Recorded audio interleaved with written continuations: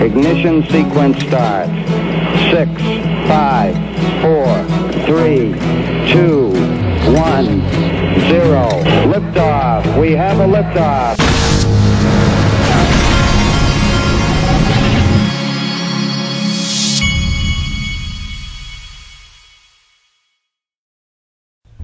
Hey everybody, this is the Digital Asset Investor, and I want to show you a Jim Rickards clip. Jim Rickards is he makes a point here. Now remember, the caveat here is that Jim Rickards is a gold bug. Okay, so he's I guess you'd call him a gold maximalist. But what you need to understand is that Jim Rickards is extremely connected all the way to the heights of power in the United States. This guy's got quite the resume. When he speaks, I tend to listen. I want you to listen to what he says about Bitcoin, okay? He's been anti-Bitcoin for a long time. I just want you to hear what he says about what Bitcoin has not been through. Well, basically, it has been around a long time. Bitcoin has never weathered a recession or a financial crisis. So Bitcoin was invented in 2009. We have not had a recession or a financial crisis in 2009. We did in 2008, 1998, and many others throughout history, 1929, 1873, you name it. I know how all the other asset classes perform in panics. You know, not just gold, but gold, stocks, bonds. You can see how they perform. We've never seen Bitcoin's performance in a financial panic. So that's a big uncertainty right there. Leaving aside the criminality and the electricity usage and the fraud and painting the tape and who's behind these exchanges, leaving aside all those issues, which I think are big ones, even just in a pure economic sense, we have no idea how Bitcoin will perform in a panic. My estimate is not very well. Okay, I thought that was interesting. And those of you out there who have never heard this, and by the way, my yard man just pulled up, and that means that you could hear a blower, a lawnmower, you could hear a hedge. Looks like my hedges might need trim. You could hear a hedge trimmer, and then they'll come up at my front door and they'll blow off the patio there, so it could get loud. But we on this channel, we always power through it. Now that you've seen what Jim Rickards thinks of Bitcoin, with all you new people arriving, let's look at what he thinks of Stellar, XLM. Merchant acquirer accepts your MasterCard, then they got to hand it over to the local bank. That bank has to send it to a correspondent bank in Sydney, Australia. Bank in Sydney, Australia has got to run it through the Visa network. Then they got to get paid. Then they got to send it back to this little bank. You know, so think of all the steps, all the costs, etc. What if you could replace that with a blockchain? They are doing this, by the way. This is a real pilot using the Lumen token. Well, IBM has built this. Lumen is the token of choice. It's working extremely well. You know, its value is moving around without going through this clunky central bank network and correspondent bank network that I just described. It's cheaper. That means, you know, people can either lower prices or offer more services. And it's also big on remittances. You know, a lot of all right. Acquire. So there's that. That's on XLM. And here's Jim Rickards on Ripple. People are saying it's not my idea of a reliable source. That said, even the IMF needs devs, and I'm sure Ripple has some good ones. That doesn't mean XRP will be a reserve asset, more like an ESDR. So he hates Bitcoin, but he knows about the ones with the use case, and he sees how they could be used, which is everything, utility. Now, the market is starting to bounce back a little bit. We've got some, and embarrassingly, we have the one that is not in the realm of Stellar and XRP is up 21%, and the why of that is even more embarrassing, and that is because Elon Musk showed a picture of a stupid dog on the moon. That's embarrassing. It's very embarrassing. Now, we'll get back to Elon Musk and what he's saying and all that and how it's affecting the market in a second. But first, I wanted to show you all something. That what you're looking at, this is a live stream. Ooh, there's that lawnmower. You may hear it. Okay, what you're looking at, this is a live stream that was going on when Bitcoin, and the reason I wanted to show this is about the digital asset market in general. For those of you who this is your first time you've seen a crash in crypto and all that, this was when Bitcoin, I believe, was at 50 cents, and this is a live stream where a guy watches it go from 50 cents to a penny. Watch this. and we're trying to go under one. Notice I have not seen a positive tick since this began at 17. Every single tick has been flat or negative. Now these are green, but the reds are sells, the greens are buys. Here we go, we're at 91 cents, we're at 90 cents. We are going all... That blower is right here at my steps. So I'm going to talk to you for 1 second until he gets that blower off the steps. I mean, this can really affect your YouTube channel when you've got yard men who are all over the place. There's an army of them out there. Okay, he stepped off the steps. So just listen up as close as you can. Way down.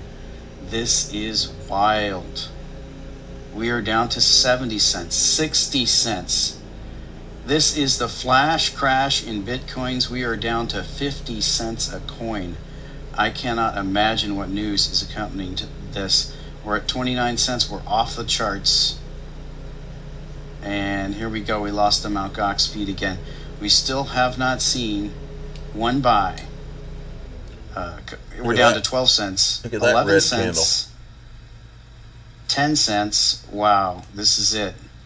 Feed gone again. We're down to 10 cents. We're down to 9 cents, 6 cents. We are going 5 cents. We are down to, wow. I don't know what this means, people. We are down to 1 cent. There's still no buying. Could the critics have been correct? Has the system been hacked? I don't know. We are flatlining at 1.2 cent a Bitcoin, and they're selling. People are selling 0.03. That's an amazing clip, but it really puts things in perspective. But what I would say to you is, look, the future, and I'm going to mention it again in a minute, but the future is with digital assets that are going to be used, that have utility. That's where my focus is. I do own some Bitcoin more or less as a hedge. That is it. Okay, but Bitcoin is not going to be used the way some digital assets like smart contract platforms and others. Now, CNBC, they were weighing in on what Elon Musk has been doing. I wanted you to hear this. Majority, and it's my opinion, this was the smart strategic bet at the right time.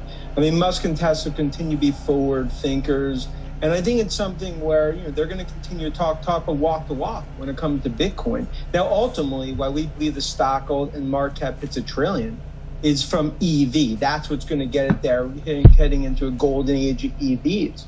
But Bitcoin, that just speaks to the DNA of Musk. And he's had the golden touch the last few years. It's hard to bet against him. That's why most investors still in that camp, despite some of these white knuckle period we're seeing over the last 48 hours. So I want to get to the EV market, but I want to ask you another question here about the cryptocurrency and the tie to Tesla. Elon Musk obviously moved the price of Bitcoin pretty markedly by just adding one-word tweets, changing his bio on Twitter. I mean, we know he's gotten in trouble in the past for things that he's tweeted. Is this a slippery slope for Elon Musk to get involved and to make these kind of statements, even if one word? Clearly, he's able to move the price of this cryptocurrency in a really big way. Yeah, he moves markets, and I think it is a slippery slope. And I think the broader issue, it's a sideshow that overshadows the transformative EV growth story that's happening in Tesla, China front and center. And I think that's the worry of investors. We've seen it with Musk before. You take the good with the bad. But in terms of Twitter, that's sort of been some of the downfall that we've seen. No doubt, I think it's contained right here. But I think it just sees what we've seen. It's going to continue from a Bitcoin perspective. It adds volatility, and it's a bit like playing with firecrackers. There is some downside. I think the guy's going to come under some scrutiny. Now, Michael Saylor, MicroStrategy, has purchased an additional 19,452 Bitcoins for $1.026 billion in cash at an average price of $52,765 per Bitcoin. As of 2/24/2021, we hold total 90,531 Bitcoins acquired for $2.171 billion at an average price of $23,985 per Bitcoin. Wow, this guy's putting himself out there. I like the guts. I like the guts. Okay, then CS May, he sent me this tweet from Anders L. If you're going to be a maximalist, be a utility maximalist. And I agree with him. No utility, no value. That's what I say. He's right. I wanted to bring something to your attention. Linqto, they're in my sponsorship section. Linqto, it's linqto.com, and you can also download their, in my description, you can download their app. These guys allow accredited investors only to buy private equity in unicorns like technology companies, blockchain companies. They've got they've sold out of Kraken, they've sold out of Uphold, they've sold out of Ripple, but I think they're going to add some more Kraken onto their platform and you can go on there and apply. You know, accredited investors, look up what that is, but they have a process where you can apply to be an accredited investor on there. Go check it out. I said moral hazard, anyone? Remember yesterday they had a settlement of the Bitfinex and Tether lawsuit.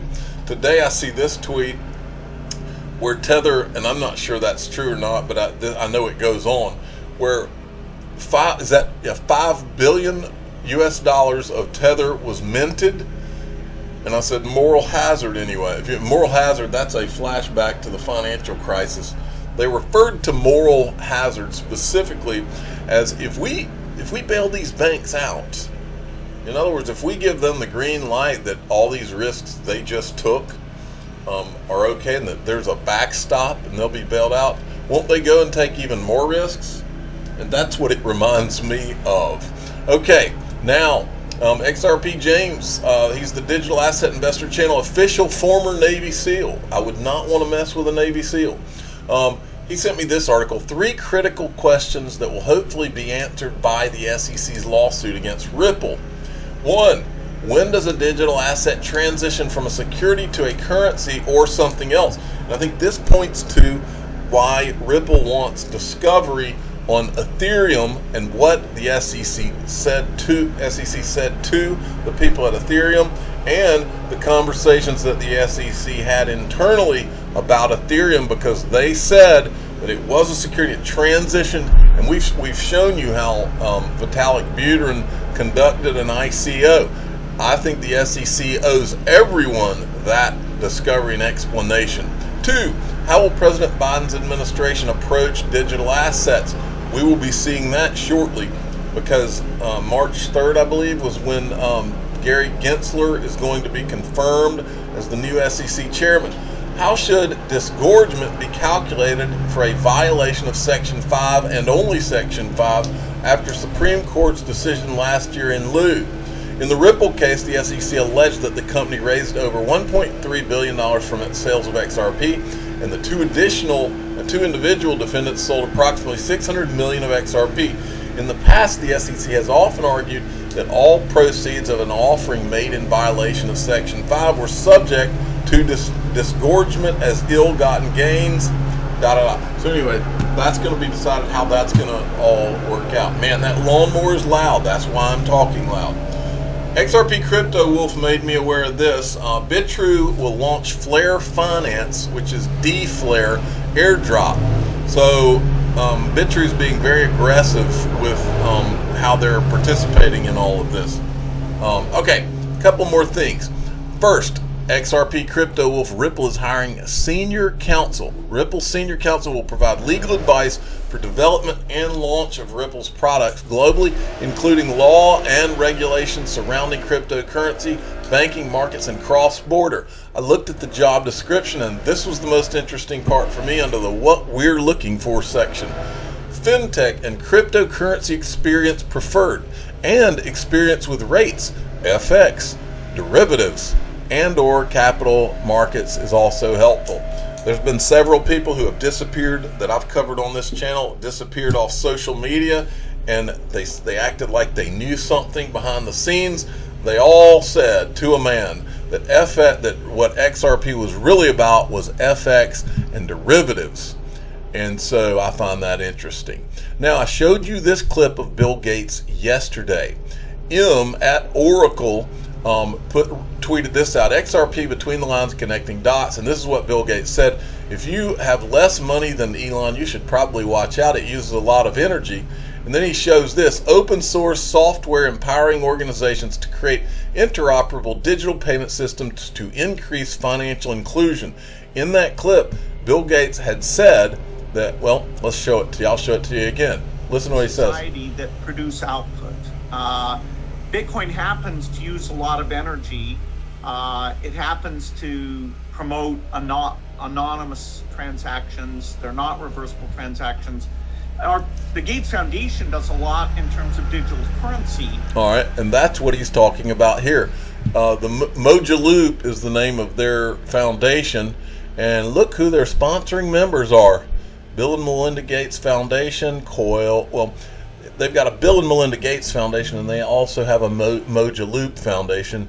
But the sponsoring members are Coil, Google, Ripple, the Rockefeller Foundation.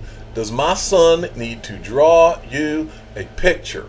I am the digital asset investor. I'm not an investment advisor. This is for entertainment purposes only. Please subscribe, hit the like button, and tell your friends and family that my son can draw pictures of XRP and Ripple if you need them.